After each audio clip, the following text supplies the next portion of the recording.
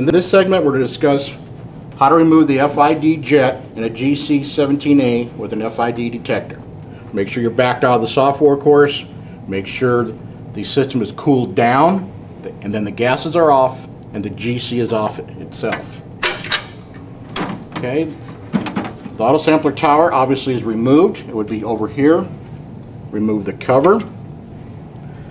This is your injector, your detector over here. You'll have one small screw located on the side here. Loosen up that screw while holding the unit. That'll allow that to come off. Be careful, this is ceramic and it could break. That's the igniter. I usually just place that out of the way. Once that's removed, you can take off this portion, which is called the collector, and that exposes the jet. The jet is where the flame ignites from the hydrogen and the air. Make sure, before we start this procedure, that your column is removed from the inside of the column oven for the detector side. Just loosen up that nut, pull the column out before we replace anything here. Next, we're going to have to remove the high voltage electrode here. This simply pulls out. Once again, make sure it's cool. Lift this straight up. Set that to the side.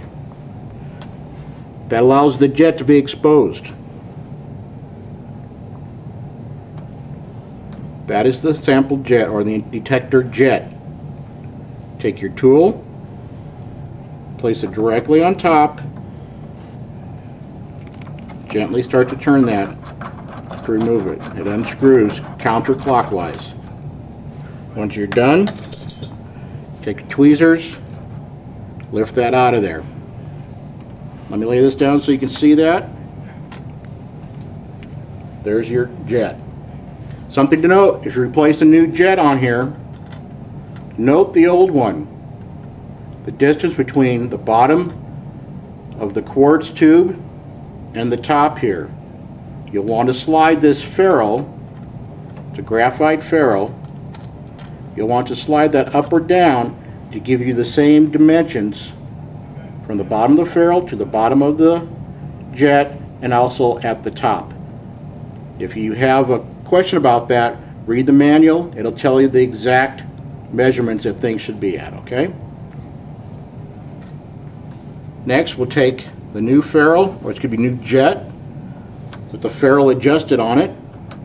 Drop that in there gently. Take the tool.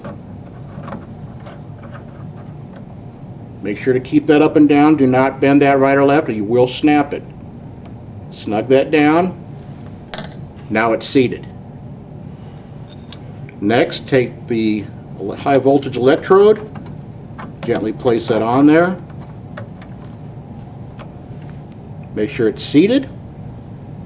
Take the collector assembly.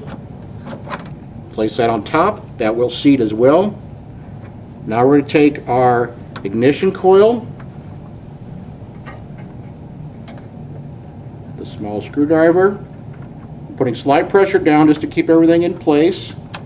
I'm tightening this down. Doesn't have to be very tight, just enough so that it keeps it in a secure position. Replace your your column into the detector side port. Snug up the nut, half turn underneath. Reassemble the lid. Reinstall the AOC auto sampler. Bring your system back online. Turn your gases up. Make sure you have flow. Turn your gases on. Let your system equilibrate for an hour or so. Run 6 samples to make sure that it goes through the temperature changes. The needle or the injector lights. The detector will light for you. And then you're ready to run.